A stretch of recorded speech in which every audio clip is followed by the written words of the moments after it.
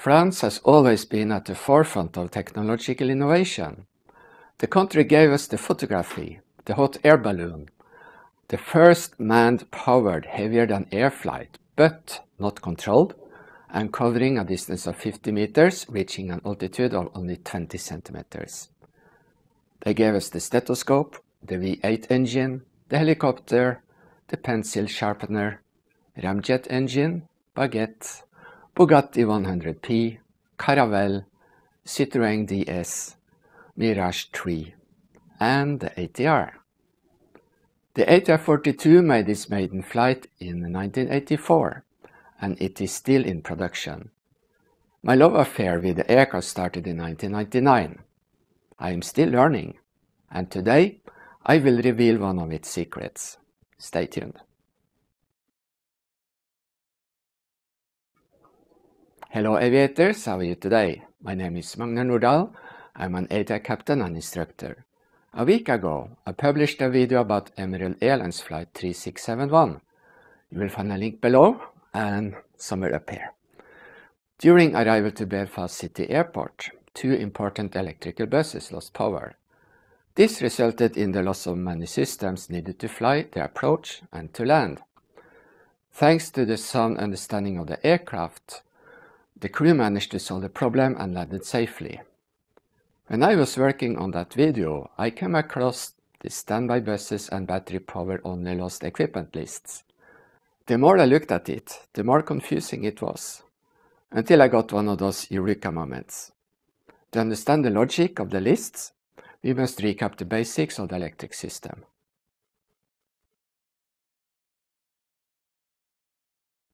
The main electric system consists of 28-volt DC power. The DC system is powered by 2 generators and 2 24-volt batteries. There are 2 AC systems, the first with 26-volt and 115-volt constant frequency supplied by 2 inverters. The second AC system is powered by 2 variable frequency generators and is called AC Wild. Each system has several bus bars, which in turn supply the aircraft systems. The batteries can be used to start the engines, and they provide emergency power in case both generators should fail. The batteries powers only the most important buses, the essential bus, emergency, and both standby buses. In addition, there are 2 battery hot bus bars. Here's a clip from the previous video explaining some systems that are powered by the DC Essential, Emergency, and Standby buses.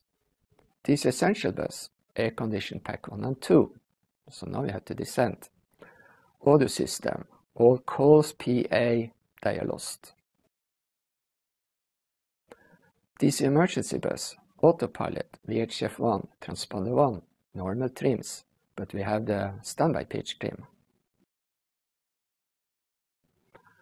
DC Standby bus, autopilot, flaps control, landing gear control, VI ILS 1, GPS 1, MCDU 1. When it comes to ATR variants with EFIS cockpit, we have a nice rule of thumb to identify failed buses. DC bus 1, you have lost engine 1 oil and fuel indication. DC bus 2, you have lost engine 2 oil and fuel indication. DC Essential bus, you have lost NP, ITT and NH/NL indication. And DC Emergency bus, you have lost torque indication. In addition, the batteries power the AC standby bus, which powers the flaps indicator and the trim indicators, plus a few other systems. Finally, the batteries are hot wired to their respective hot battery buses, which are used to power some very important systems and indications. There are many variants of the ATR, and electrical distribution to the systems may differ between the variants. Therefore, check the manuals for the aircraft you are flying. What I am showing here is for an ATR-42 and 72-600 passenger versions.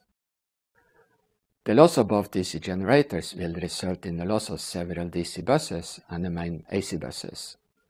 The AC Wild system is not affected as it has separate generators. Since the 1990s, ATR aircraft have been equipped with a Transformer Rectifying Unit, TRU. It is powered by the AC Wild bus number 2 and provides enough DC power to supply the buses that otherwise will have been powered by the batteries. This conserves the batteries and allows for the aircraft to be certified for ETOPS, Extended Twin Operations, or EDTO, Extended Diversion Time Operations, as it is called today. If you want more information about the electrical system, you can check out this video, link below and here. Now, let us have a look at the standby buses and battery power only lost equipment lists. There are two checklists referring to the standby buses and battery only lost equipment lists: DC generator 1.2 fault and DC standby bus failure. The first checklist is of interest for us today. When both generators are offline, the main battery will power the essential bus and both standby buses. An emergency battery will power the emergency bus. If the generators cannot be reset, we activate the TRU. If the TRU doesn't work, or if the aircraft does not have a TRU, the maximum flight time in IMC is limited to 30 minutes. This is the time it takes for the main battery to drain out. We also set the battery switch to override. This is a precaution in case the standby buses did not switch from the emergency battery to the main battery as they should. When the voltage to the DC standby bus is below 19.5 volts, we get an undervoltage alert. This means the main battery is almost empty, and we will soon lose DC essential bus and both standby buses. Then we are left with the emergency battery powering the emergency bus and the hot emergency battery bus. Here is one important thing to remember. When those buses lose power, many indications and alerts will also disappear. Therefore, it is important to follow the checklists carefully.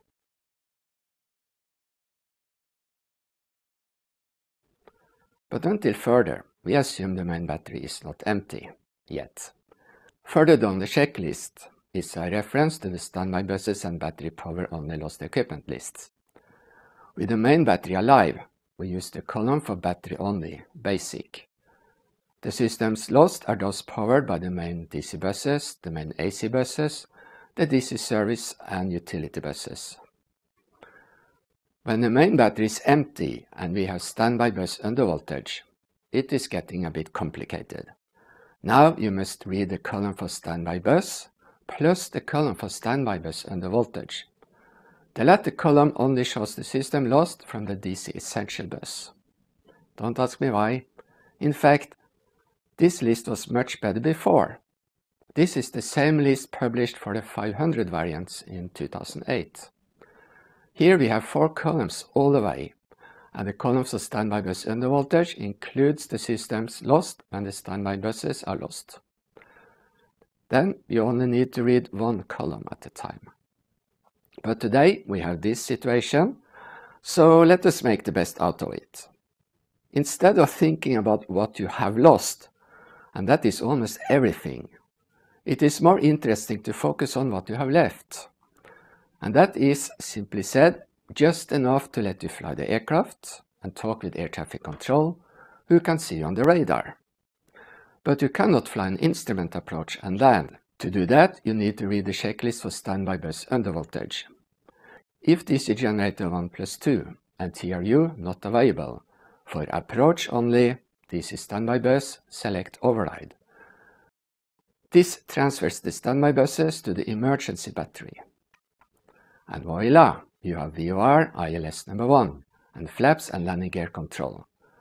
But you better make sure you fly the approach well, because with the extra electric load, the emergency battery will only last for another 10 minutes. If in the lost equipment list, you can now read the column for standby bus override. If at time, you fly the aircraft first and land. So there you have it, a complex list requiring a little extra brain power. What do you think? Should ATR revert to the original layout? Or is this list okay as it is? Let me know in the comment section below. I am looking forward to read your comments. And that is all for this time. Thank you for watching. Have a wonderful day and happy landing.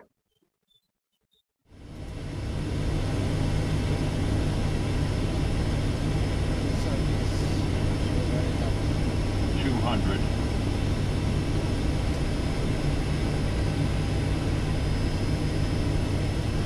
100.